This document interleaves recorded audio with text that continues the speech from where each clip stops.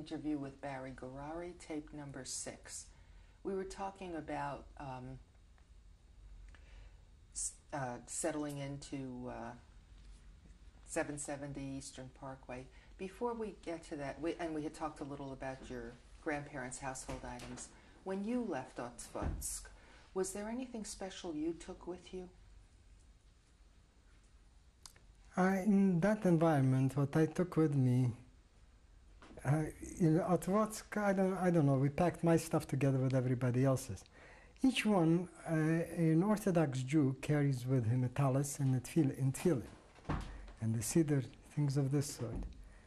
And there were some manuscripts that were precious to me. So I had a large handbag.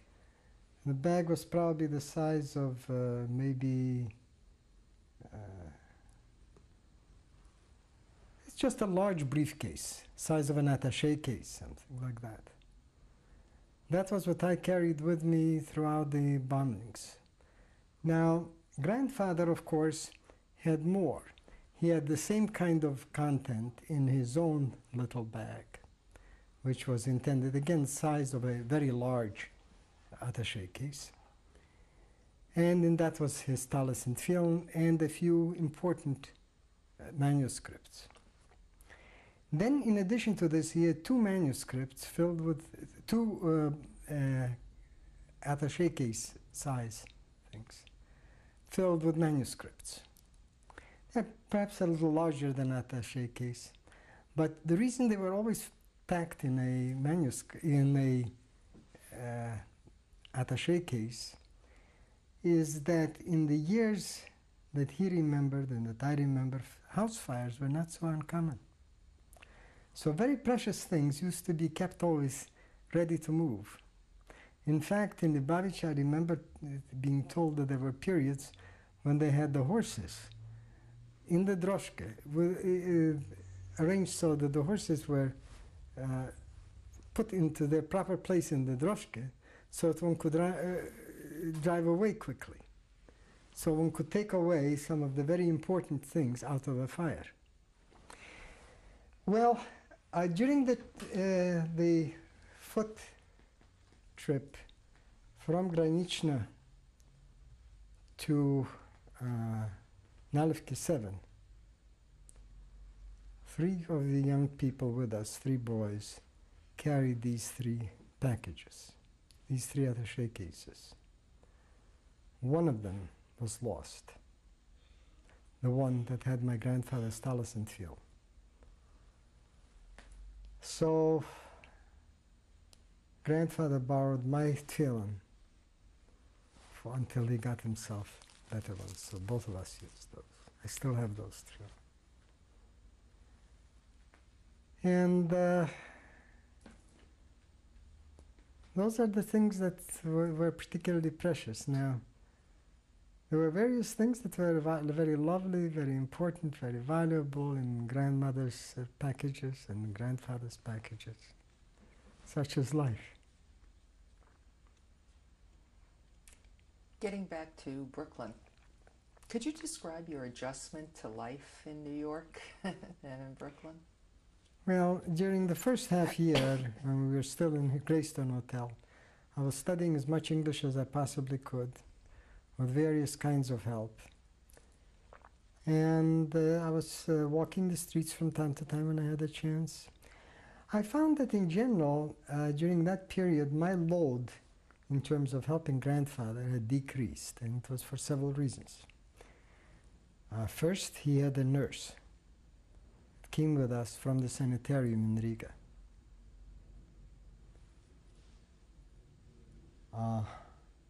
Second, his care was much better organized. He needed less of mother's help, he needed less of my help. He had better medical attention, better medicines. Then I could no longer serve as well in other ways because I really wasn't that familiar with the United States. I couldn't serve in terms of helping him with Americans. I was not a suitable intermediary. So that gave me more time. I began to think about my own future. And I studied English as much as I could. Then by the time we moved to Eastern Parkway, we got the top floor, as I've already mentioned, on 770. And I began going to a regular yeshiva. Now, of course, the Lubavich yeshiva was being built, but the Lubavich yeshiva at that stage was still very makeshift, very in its very beginnings. And my grandfather, my father, and my mother all thought that it would be a good idea if I went to a place which was much more stable, just as a way of helping me have a more stable environment. I started going to Yeshiva Torah Vodas in Williamsburg. And that's where I continued later my studies. Now, Yeshiva Torah Vodas, of course, was an American yeshiva, and therefore it had a high school. The law requires a high school. So I started going to the yeshiva and also to the high school. And I tried to catch up. I was 17. By 17, I should have graduated high school. By 18, I was nowhere near that. So in one way or another, I started taking various subjects, home study. A year passed by, and I had taken enough of courses so I could now graduate with one more semester. The principal of Torah Vodas high school looked at me and he said, "Look, you're trouble. With all these courses, home study, if I ever let you take the regents from our place, regents are going to come and they will say that I'm not running a bona fide school. It's a phony outfit. I can't afford that. You better go to another high school, graduate from it. We'll give you all the credits, but they should graduate you." I talked him into letting me finish a few regents exams at yeshiva, and then I went to the high school. Now that high school happened to have been an evening high school, of course, and the evening high school was in Brooklyn on Fulton Street, which was a poor black section. Turned out to be very good for me. My classmates turned out to be mostly women, mostly black, mostly day workers or maids, and they used to come there after a day's hard work. I learned to respect those people a great deal. That's what I can say. Now, after graduation from that, I began to say to think to myself, well, some people sit at a yeshiva and they study for the rest of their lives. I don't want to do that. So what do I want? Well, I want to have some kind of an appropriate endpoint. The endpoint would be smicha, its ordination as a rabbi. So I studied the Yoredea and other aspects of the Shulchan Aruch very intensively for a while. And at the same time, late in '43, I began attending Brooklyn College, evening school. So by 1945, I got smicha, and I already had a few college credits, and I was doing reasonably well. It's difficult to do well when you are a newcomer and when you study in the evenings, because it turns out you can take a maximum of 10 credits. And of course I needed at the time 120 to graduate. Now from, what does that add up to? A rather large number of years. So I began to figure, what can I do to get out of there faster? Get my degree faster. By now I was going there studying physics, and I gradually came to know Professor Kurlmeyer. I was taking an advanced laboratory course of his. Professor Kurlmeyer was the typical German. typically all his habits were German. His appearance was German. His father was a professor of German. He was a professor of physics. He was my professor of physics, and lo and behold, he had many Jewish students, and he was very decent to them. In fact, very kind to them. I began to see a different world. Somehow a German could be a decent person. You know, after having been through Poland and Germany, it wasn't so clear. But this man disabused me of that. And I'm grateful to him for that.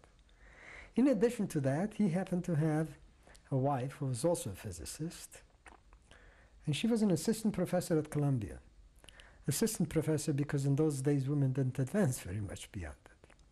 But she was a smart woman, and she gave me a job as an assistant in her laboratory. First I took her laboratory course. Even though I wasn't quite qualified for it, we sort of got around it. And then she introduced me to Professor Rabi, a very prominent physicist, who was head of the department. And she introduced me to Professor Willis Lamb. Willis Lamb was the head of the Columbia Radiation Lab, which was a contract organization in the lab, in the university. So somehow they managed to get me in as a contingent, as a conditional graduate student. So I was an assistant who was getting paid very well, $150 a month. In those days, remember this was 1942, excuse me, 43. No, 44, excuse me. But still, $150 for half time was quite good. So I had money. And two, she talked Professor Lamb into accepting me as an assistant in his place. So I now, well, this was where I was getting the money. But she was the one who helped me with that. And then, gradually, I became a matriculated student, and I was doing very well there. Then my assistantship ran out. So I went to the math department. You know, you can have an assistantship only for 3 years. Well, I went to the math department and got myself a teaching job. Math professor, Professor Levi, looked at me and said, well, you're taking away a teaching assistantship which I would be giving to one of my students. You go back to physics. I went back to physics and complained bitterly. Somehow Professor Levy changed his mind very quickly. Seemed that he had quite a bit of pressure exercised on him. And so I was able to work as a math teacher, teaching geometry, analytic geometry, calculus to students, and at the same time study. And as soon as I got my smicha, which was my ordination from Torah Vodaas, I became a day student. No, excuse me, I became a day student in Brooklyn College. I'm confusing some things. No, but in any case, that process saved me a lot of time with getting into graduate school. Then in 1950, early 1950, in February, my grandfather passed away. And the place was now suddenly a no man's land. First, people were confused about direction which way to go. Secondly, they were thinking about a successor. In my mind, the successor to grandfather was ridiculous. It would be a totally different place. And so some people told me, well, you're a direct descendant. I said, forget it. The choice was between father and uncle. That is my uncle Schneerson. Uncle Hornstein, of course, never made it out of Poland. He was killed there. And that was a very, very unpleasant and a vicious kind of a fight. I had been very friendly with my uncle at one time, but the kind of dirty tricks that his followers did, he at least tolerated it. Forced me to break off with him. In any case, there came a point when I began to feel that this place was coming apart, and I couldn't really, having just been through the Shoah part of it, I couldn't really stay there very much longer. So I began to look for a job. The place I was going to look at was Washington, because I'd been told that Jews could get jobs in government positions. In those days, that wasn't so obvious, you know. There were many places which still had a glass door that was firmly locked when a Jew came. And so I went for a number of interviews. I got 4 offers in Washington, and I got 1 offer at Westinghouse Atomic Research Project in Pittsburgh. And 5 offers. I took the one at the National Bureau of Standards. Now it is the National Institute of Science and Technology, which is a government organization. And very soon after I came there, I realized I'd taken the wrong job. Why? Because I couldn't quite make friends. I couldn't quite make. I found it up being isolated. Not all the fault was by the bureau; it was that of the bureau. Partly it was mine. I went to Johns Hopkins Applied Physics Lab, which was in Silver Spring. It was a government contract organization primarily concerned with guided missiles. And it was a totally different kind of a place. The research center there was headed by a gentleman named Frank Trelford McClure, or we called him Mac. Everybody called him Mac. He was an Irishman, a Canadian Irishman with the gift of the gab. And he was delightful in many ways. He was difficult and delightful both.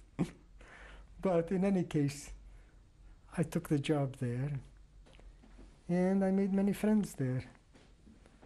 I stayed there for almost 10 years until, well, I got married. Mina and I got married in 1953. I stayed at Johns Hopkins till 1960. And I made some of my contributions to the war effort, or to the post-war effort, which I for one felt was very important, because in my view, America was the one decent force in the world, and we needed strength. Not just the ability to talk tough, but possibly talk softly but carry the big stick, and we needed that big stick badly. So later I switched from there to Westinghouse Research Labs. That was largely for questions of personal advancement. And we couldn't Westinghouse Research was a nice place. I couldn't stay there very long because both Mina and I developed allergies. In those days, Pittsburgh had a lot of smoke and other harmful emissions in the air. And so we had to move out of there. Found a place in United Aircraft, which was in West Hartford. And that turned out to be a very nice place. And I stayed there for, about 6 years. Then I took another, again for personal advancement, I took a job in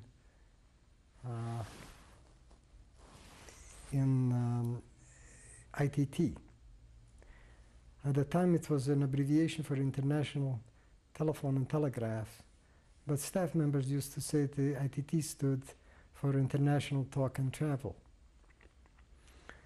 It was primarily a conglomerate. It had a large defense part, but it also was buying up companies of all kinds. And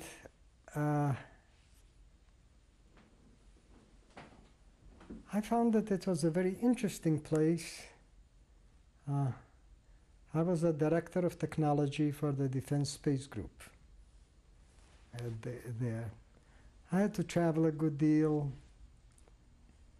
It took me more into politics and less into science than I had preferred. And so after a certain period, we parted company. And by that time, I was living here. And so I started a little company called Gourary Associates, Inc., which survived until, well, it was disbanded this year because I'm no longer able to carry on that kind of an activity for medical reasons. Now, in the meantime, I have forgotten to mention Mina's changes.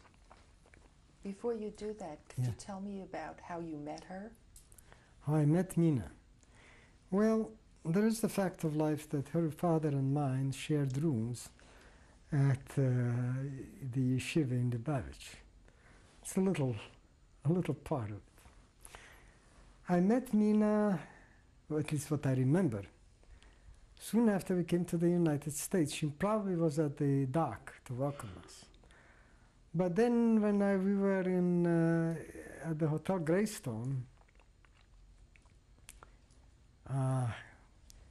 grandmother needed lots of help. My grandmother was totally deaf. She had become deaf during the birth of her last child, Sonia. So she really needed help in terms of doing things. And my mother needed help, and Nina was always willing to give it. And she also helped me to get acquainted with America, like helping me visit the World's Fair in 1940, various other things. Later she she completed school in the meantime. She got a master's in statistics from Columbia in 1949. And soon thereafter, she moved to Washington. She got herself a job at the Logistics Research Project at the George Washington University as a logistician. Then she went on a world tour. She had money of her own by now, so she went on a world tour. When she came back, I had in the meantime decided to move someplace out of New York. And I must confess that one of the thoughts in my mind when I decided on Washington was that I knew at least one person there, Mina. I came there and she took off on her world tour, and I was furious. I couldn't say it, but I was furious. Anyway, she came back after some months, and that's how things developed. And what was your wedding like? Our wedding was not what I would have liked it to be. By that time, my grandfather had passed away. My uncle was sort of Rebbe, very unfriendly towards my father. I wanted my father to officiate at the wedding, not my uncle. And the only way I could do that was by not inviting uncle, which was regarded as a bad insult. Well,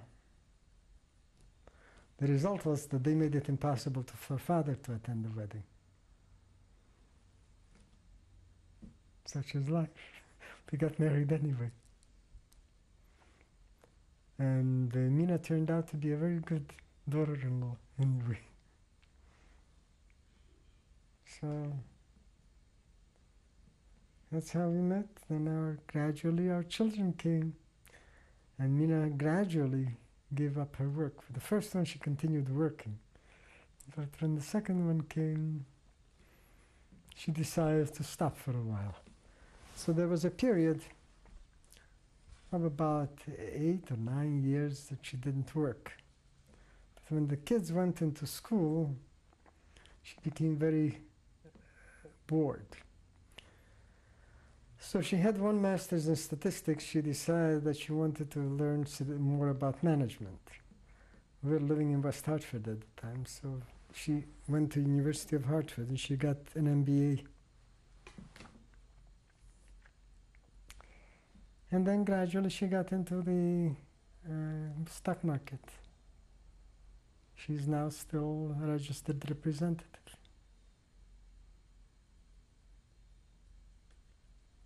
She's smarter than I am, and she wasn't retired by illness as quickly as I was. I hope it continues. For good health, that is. And could you tell me a little about your children? Yes. My older one is Sonia, named in honor of my aunt who perished in Poland.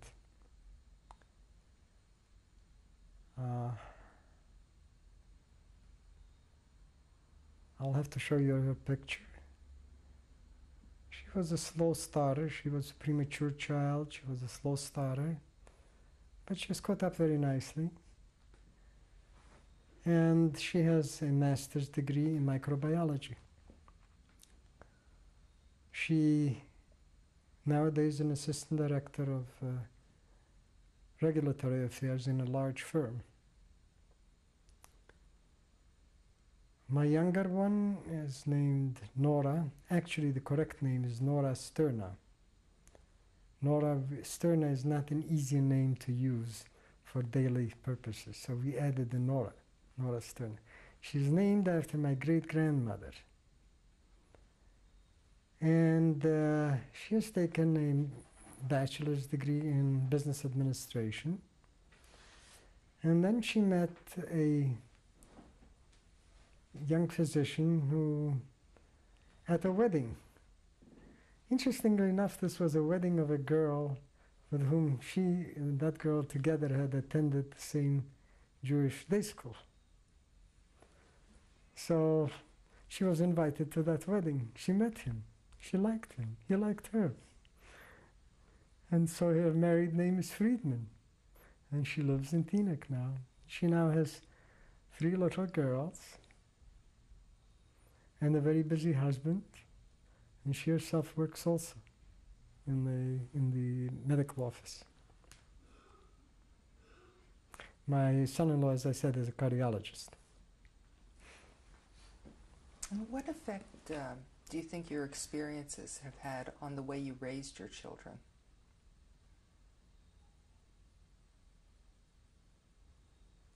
Oh, it's difficult to say. It certainly had to do with the fact that we sent them to a Jewish day school because we wanted them to have a strong bond.